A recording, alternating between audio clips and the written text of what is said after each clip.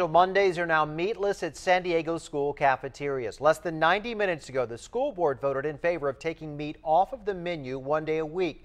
And 10 News reporter Chris Murphy explains why not everyone is in favor of this idea. It was not unanimous, but the support was overwhelming to go meatless on Mondays. A sea of support to ban fish and all other meat on Mondays. Fifth grader Kyla Downey also implored the school board to fight San Diego's 28% child obesity rate.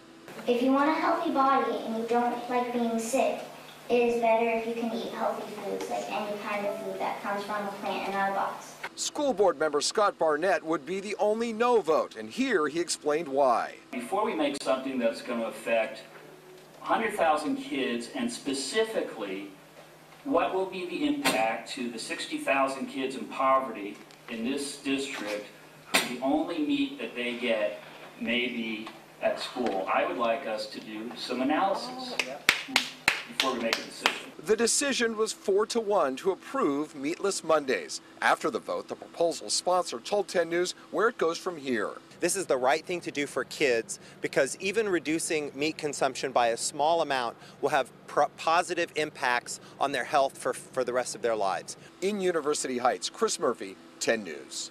In our scientific 10 News poll, 44% of San Diegans say that meat should be on the school lunch menu every day. 18% say it should be there about 3 days a week, and 10% say 2 days a week. All the other choices, including never, got single-digit support.